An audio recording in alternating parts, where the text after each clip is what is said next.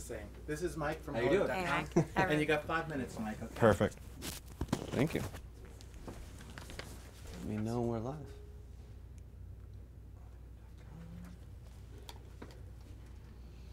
Okay, and whenever you're ready. Okay. I'm here with Margot Robbie, plays Laura on the Yes. show. How are you doing today? I'm well, thank you. How are you? Good. I'm doing good. Good.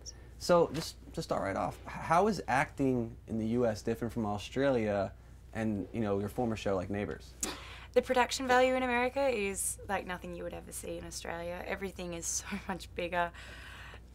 Even right down, I mean, the little things are what really get me excited. When I first came onto set and saw that there was a chair for me with my name on it, I just lost my mind. I was like jumping up and down. I was like, is this normal? And everyone's like, yeah, you don't do that in Australia. I was like, no. In Australia, you know, you go find your own chair and you like, yeah, you just sit in the ground with it. You know, like it's really funny. And craft service is unbelievable. Like there's a massive table of anything you could possibly want all the time. Like it's just like chocolate milk, peanut M&Ms, like fruit, I suppose. Is that becoming a problem, or are you okay It's a with massive that? problem. At first I was like, this is fantastic. Now I'm like, I wish there wasn't craft service because I have little to no self-control when it comes to my eating, so it's really hard to stay away from it, especially when you're working really long hours, because you know you can be good for the first 12 hours, but after that you're like, I don't care, I'll eat all the chocolate in the world, like I'll do anything to stay awake right now.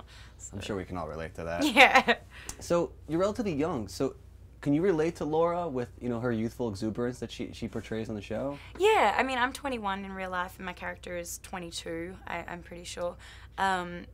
It's fun getting to be I'm glad I get to play someone close to my age and have that, like you said, the youthful exuberance. I can be excited by everything, not just because of the age aspect, but because she's new to the Pan Am team and new to the whole world she's in. So, which is good because I can barely contain my excitement sometimes when we're on certain sets or doing certain storylines. So I don't need to try and play it cool. I can actually really have fun with that. That's amazing. Yeah. And got to bring it up. Everybody wants to know. Anything ever going to happen with Ted? Can you let us in on something? I mean, I know very little. I get the scripts sometimes a few days before we start shooting, so I'm pretty certain they're definitely. I mean, I know in the episode we're shooting right now, there's a lot more Ted-Laura chemistry, which is really fun to play around with. So they're definitely heading down that path, I think. Yeah. Where do you want that to go? Do you want that to go somewhere? I mean, I like the stage it's at now, where it, you know, where we don't know, you know, there's like an attraction, but then like we have a fight, but then, you know, something hilarious will happen. I like the stage it's at now, and I think if we can draw this out for as long as possible would be great. It'd just be boring if, I like you know, that, honestly, that's great. even if we just like skipped off into the sunset, it'd be kind of boring. Like, oh, we're a solid couple, yay. It's so much more fun if there's a bit of controversy. Where do you want the relationship with her mother to go, or even with Kate too? Because I know it's always up and down, like she's protecting, then she's not, then she's letting her go, then she's not. Yeah, I love getting to play this sisterly rivalry with Kelly because for some reason we kind of get along a lot like sisters. Like we get along as friends as well, like we get along really great actually. But yeah, we have this weird connection. We really do act like sisters sometimes.